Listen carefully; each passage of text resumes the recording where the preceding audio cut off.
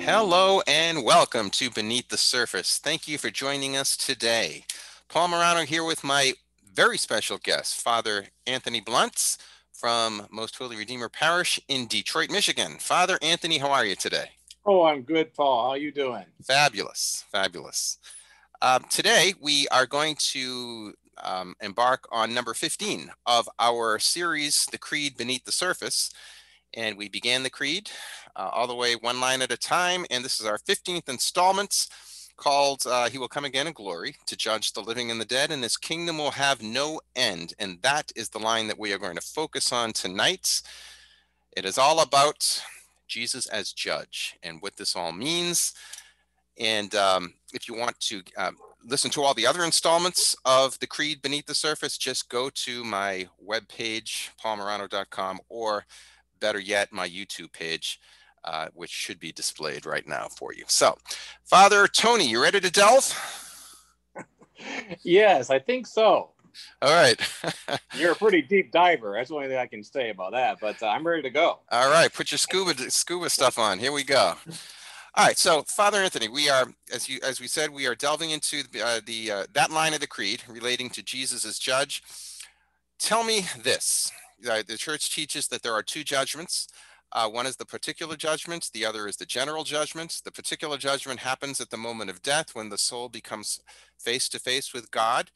And the general judgment, of course, is on the last day when Christ comes back again.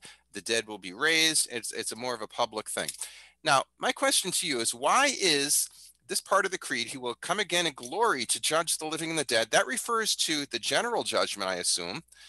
Why is that called a judgment if the souls in heaven are already judged? Shouldn't it be more called, say, a public manifestation of the truth? Oh, that is a fascinating thing with the church. So there is a particular judgment, and it's a fascinating thing, this two judgment thing, that there should be such a reality. I mean, I suppose it points to the fact of what it means to be human. That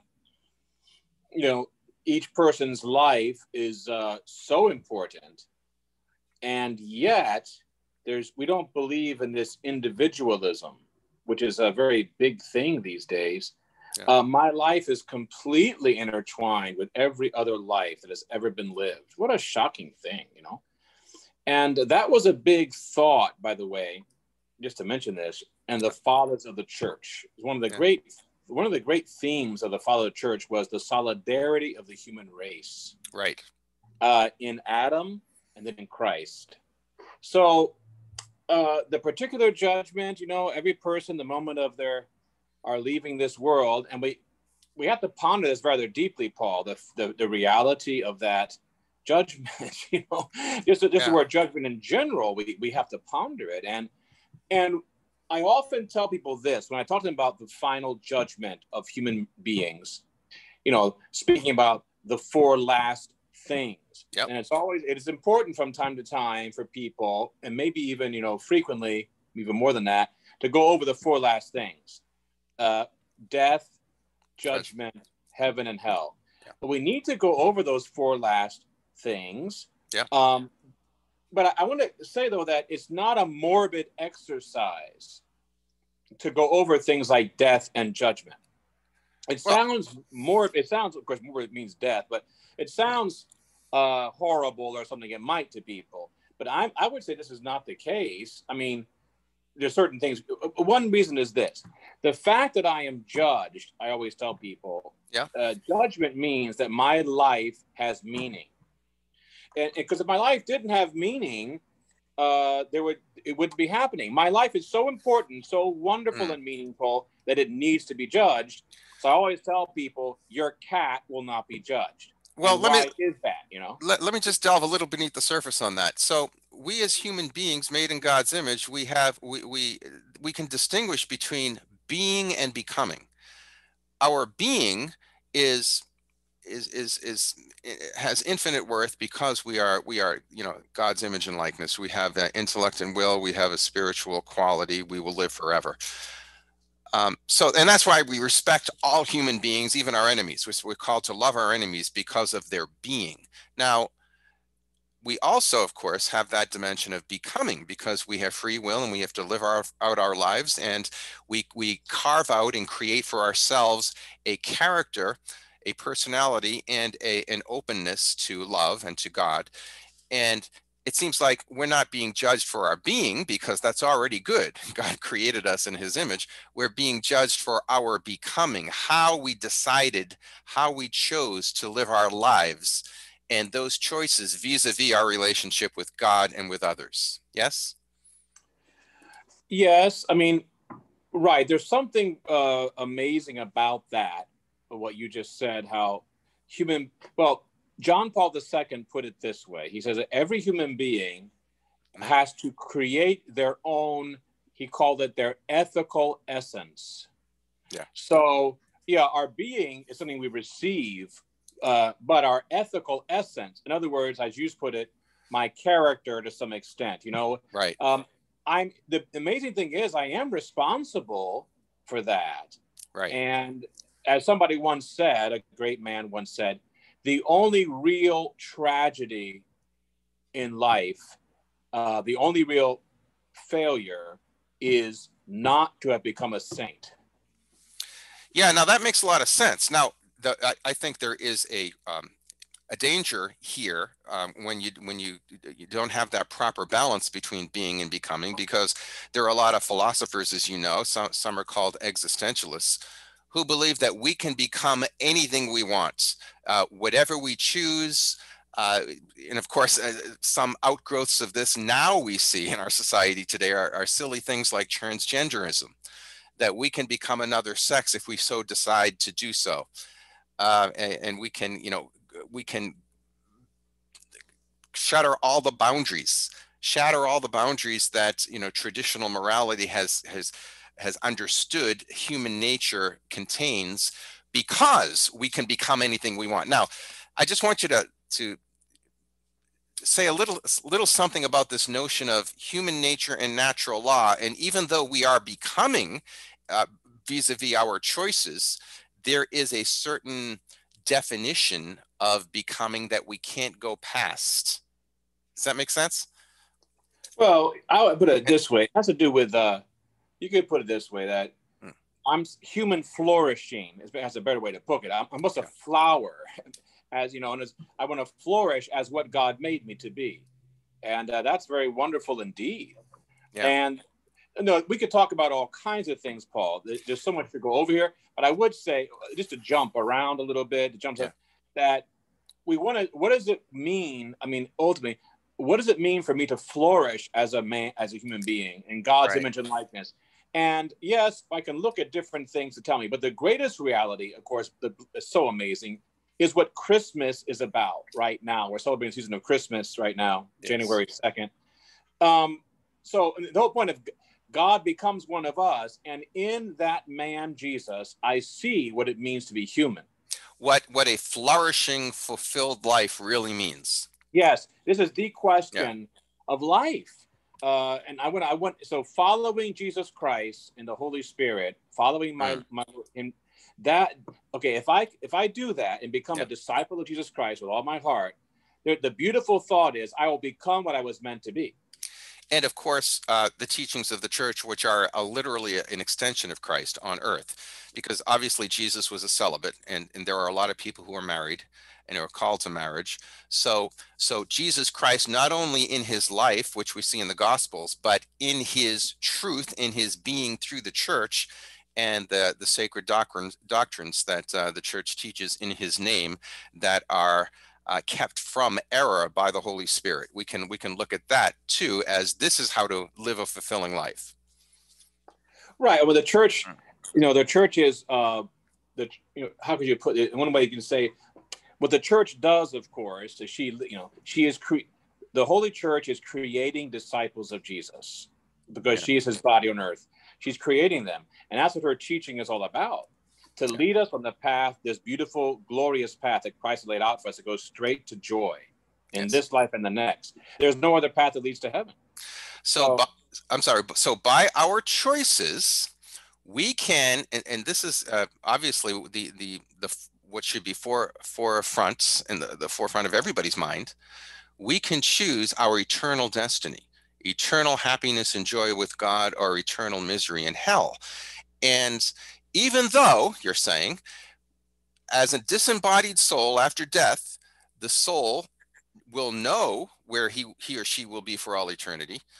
That public manifestation at the end of the age, called the general judgment, that will be made manifest to everybody and to all creation. Yes. Yes. So there Mhm. there will be that whole idea of this particular and general judgment. The idea of judgment is a challenging one for people, I would say. I understand that it's very challenging for them, but you have to look at this in different ways. I mean, one is that you can't really separate the reason for this judgment, as you've already been indicating in a way, has to do with the words love and freedom and how they work together, and that you know and God loves us infinitely, and He wants every one of us with Him forever, and He will do. It's obvious that He would do anything He could, because that's what the crucifixion is about. And He that wants. has, yeah, and that has nothing to do with, though, whether we end up at heaven or hell, because God loves all. It's Well, He loves all. Well, no, it has. how we respond, right? Well, let's put it this way. Yes, I mean the Lord wants everyone. He loves us infinitely. Yeah. And yes, He wants us to open the door, say yes to that love of His. He desires it so strongly. So I would say that in order to resist that, so the challenge is this: God's love is so infinite. At the same time, though, precisely because He is infinite goodness Himself, the freedom of the human race is there. It's a great gift, this gift of freedom. But God, because He gives us this gift, as somebody once said, He ties His own hands by making us free in a certain way. Because in other words, so because of freedom, human beings have to, in some way, they must choose this infinite love. We have to choose it, and because love demands that. Love demands, and it's not as difficult as a lot of people think. All you have to do is say yes to God, and live according to His will, which He will help you to do. And you will say yes, and Yeah. granted, you're Yeah. going to fail probably every day in living this out one way or another. And because the saints are very aware of that, their sinfulness, we fail constantly in living this out. I would say if we're really self-aware, we should be aware that we're constantly failing. What does Scripture what does Scripture say about the just man? 7 times a day he fails. And what are you going to do as a priest in about an hour? Are you going to hear? Oh yeah, I'll be hearing a lot of confessions. There you go. Yeah. There's the answer. Yeah. So, at any rate, judgment comes about because God is infinite goodness, but He's given us this, in His goodness, this beautiful gift of freedom. It's a shocking gift, astounding gift, and He loves it. So that gift means that we have to choose His love. We have to choose His friendship over and over again, because human being, it's the way we are. We're rather weak at it. It's a living relationship. It's not it's not a one-shot deal. I'll say yes today, and then I'll just go do my own thing. It's a living, daily relationship. A living relationship. And the beautiful thing about it, though, is that on His side, the side of our Heavenly Father, it's unending. Yes. And unlike with other friends, other friends, you offend them that badly, the way we offend God, you'd think there'd be some sort of closure. But with Almighty God, there's never a closure. There's always this empty. There He is, waiting for us at every single second. Yeah, and that's why because He made us in His image, He asks us to love our enemies, because He loves all, and it's just a matter of whether we respond to that love, and we should try to imitate Him in that respect. He will come again in glory to judge the living and the dead. He won't just come again to judge the living and the dead. What does it mean? And this is one of those kind of almost slippery words that it's difficult to make intelligible. What does this mean, glory? He will come in glory.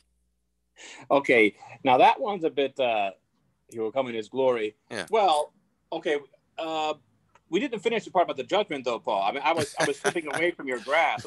So particular and general. I mean, the particular judgment Yeah, it isn't a funny thing. Why do I get judged twice? Yeah. Well, so I mean, it is the particular judgment. Boniface VIII said in his encyclical, his letter Benedictus Deus, that at the moment the soul leaves the body, the Right. moment of departure from this world, the person is immediately judged and goes to their eternal reward. Can I just say one thing? Mhm. It's not the whole person, the disembodied soul, right? Right, Okay. but So the yeah. soul obviously separates from the body at death and is immediately judged by God. Go ahead. Yes, and goes either to heaven, God forbid, the other place, eternal damnation, or very likely purgatory Right. for a lot of people. Purgatory and for purification for their sins so they can enter heaven when they're ready. Right. So there is a particular judgment, and it's made at the moment we leave this world, and we have to be mindful of that reality. And my goodness. But then there's another judgment at the end of the world, which our Lord clearly tells us in Matthew 25. Right. Clearly, he's laid it. There it is. There will be a general judgment before all the nations. There's something, you probably have some things to say on this, Paul, but I mean, there's something important, obviously very important there. The saints have told us, because for one thing is this, as I've already said, then we will see the interconnections between all things. How my vices or virtues, hopefully virtues more than vices, affected other people and brought about perhaps even their salvation. Oh my goodness. Talk about Yeah. glory Now, given to God, that is huge, and we could spend so much time on just that one fact about how every single little action that we think we're doing in private, everything affects everyone else. And there's something mystical and mysterious about that, and that will be uncovered on that last judgment, that final judgment. Will this judgment occur um, after the resurrection of the body, or while souls are still disembodied? It would be at the resurrection, because people will either live in glory eternally, body and soul, or they'll be condemned in the same way. Right. So those who are that will be going to hell, their bodies will also be risen, but it'll be in a very ugly kind of fashion. Right? Yeah. Okay. Yes. So then let's get back to the word glory then, because this is kind of difficult to understand. Jesus will come in glory to judge the living and the dead, and those who are risen from the dead will have for all eternity after that point a glorious or a glorified body. So what do we mean by glory? Hello? A little bit there, Paul. Are you there? All right. We had some technical issues for about 2.5 seconds, and you are back. So back to the question: what do we mean? What do we mean by glory? Well, I mean, the glory of God, I mean, would seem to be His majesty, His awesomeness, His beauty, overwhelmingly. And when we're raised from the dead, I mean, Christ is going to return in glory. I mean, one of the reasons that's said is because doxa is the word in Greek, right? And the glory of God in the Old Testament, was in the temple. They experienced that glory in some way. His overwhelming beauty and power of God's beautiful presence. Christ is going to come in glory because it's related to the fact that the first time he comes in such poverty and such like a slave. That's also beautiful, but he comes in such a littleness as a child. But now he's going to come in overwhelming beauty and awesomeness. Certainly like on Mount Tabor, you could say the glory of God was shining from our Lord's face, shining from his very body. But he will still come as a human being. But yes, he comes as the Son of Man. He says the Son of Man will come in glory. Right. So then his body will be glorified, like he was on Mount Tabor. Like that's one example. And his post-resurrection appearances, he was able to walk through walls apparently, and do other things that he couldn't do before he was glorified and risen from the dead. Will the glorified body of human beings be similar? Will we have those? Yes. Okay. Yeah, there's 5 characteristics. I don't remember all the 5 right now, Paul. Yeah, but we can do that later on when at the end of the creed when we talk about heaven. All right, so then he will send it. He will come again in glory to judge the living and the dead, and his kingdom will have no end. So this judgment, in one sense, is a recognition of our choices in life, and our ultimate choice of saying yes or no to God. I mean, yes, in a certain sense, yeah, that it's true in a certain way. I mean, because the Lord, as like somebody once said, if we say all of our life, "My will be done," yeah, God's going to have to affirm that at the end of our life. Well, your will be done. Yeah, and that will be a terrible thing to happen. Wait to say. So God ultimately respects our free will. He respects that, and but of course we have to remember that he's, like Francis Thompson said in his famous poem about the hound of heaven, and much more so. I mean, God is one pursuing us. It's not that we're pursuing him very much or sufficiently. He is madly pursuing these poor sinners, because that's what the incarnation means. Yeah. And everything else about him, he's madly pursuing these poor sinners he loves so deeply, infinitely. God forbid that someone should escape his grasp. It should keep pushing the door closed. So we pray that won't. We have to pray about that. We pray that I think a Christian should pray in this way. May no one shut the door. Please, God, to him. But we have to say also as Christians that you can shut the door. I mean, it's not that we can't. We're able to. Yeah. That's a challenge. I mean, but we pray and work that doesn't happen. We have to really pray hard. I think the saints did this a lot. I think they offered themselves as victims for that very purpose, and nobody would do that. Yeah. His kingdom will have no end. Does that mean that we will have no end? And how do we know that we will have no end? We're not gods. Well, we are eternal. So God alone is eternal. That means he has no beginning and no end. That's properly what eternal means. Right. But eternal means you have a beginning and no end. Yeah, like angels too. Like angels too. Yeah. And human beings are of that sort. And we could go into all that. It has to do with the nature of the soul and also the nature of human knowledge. It even goes into something called epistemology, where we can show that the soul is substantial as a part. So, in other words, it doesn't depend on the body for its existence. Right. Non-Christian philosophers have demonstrated that. Plato, Aristotle, Socrates. So there's been that constant belief that there's a spiritual component to the body, to the human being, and it's not composite, so that it can't decay or disintegrate like the body can, and hence it survives bodily death.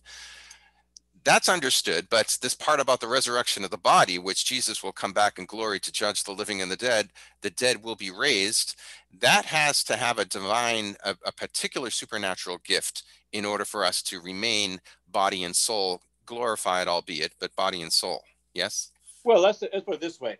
That point about the body being raised is a scandal to the Greeks, as St. Paul would. That the Greek philosophers could not comprehend this, because for them, the body was a prison to be escaped from. That's right.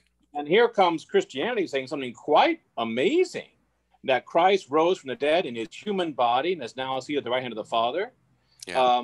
And that means the human body has astounding value, both in this life and the next. Because, as you were saying, what does it mean to be human? It means to be a body person. And that's why this is so important, this general judgment having the resurrection as a component of it, right?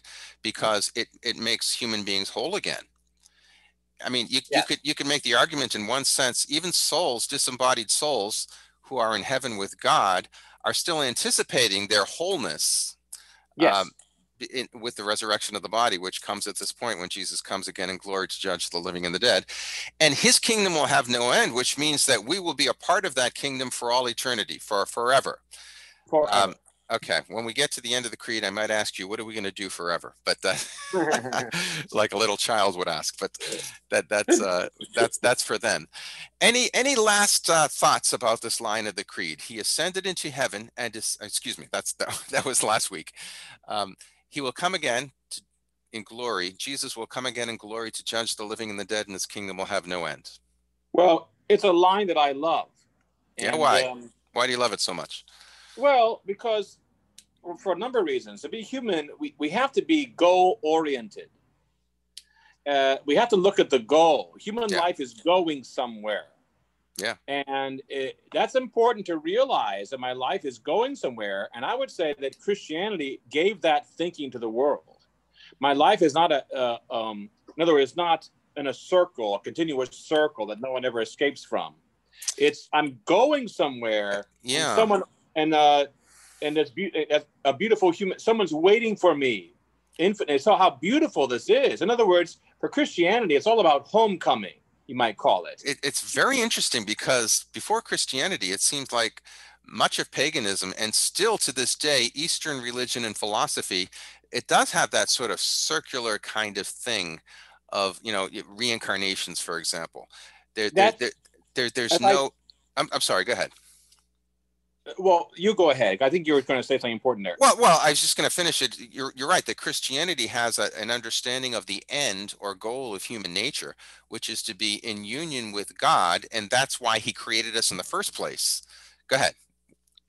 Yeah, we have. Yeah, it's important because as I said earlier, judgment is a key thing, and it's not a terrible thing the way it's made out to be sometimes, even to our minds. I mean, yeah, there's something you could say terrible way, because you are, but at the same time, as I said, judgment. In other words, that life has meaning is what the word judgment really means. That's really what it amounts to. Life is meaningful.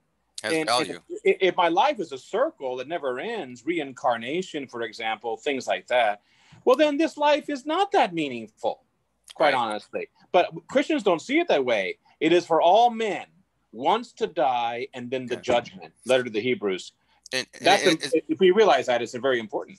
it's very logical that if you understand that, if you understand what the end is, then you will be driving your car metaphorically in the proper direction each day of your life to get to that end, which is You, eternal life with God.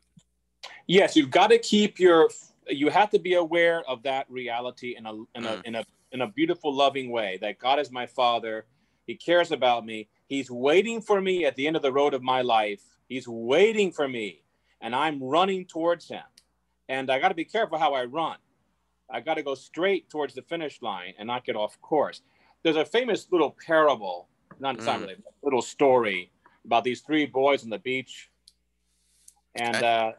Is there's this what's? an Go ahead. old man showed up there on the beach, and so he told the three little boys.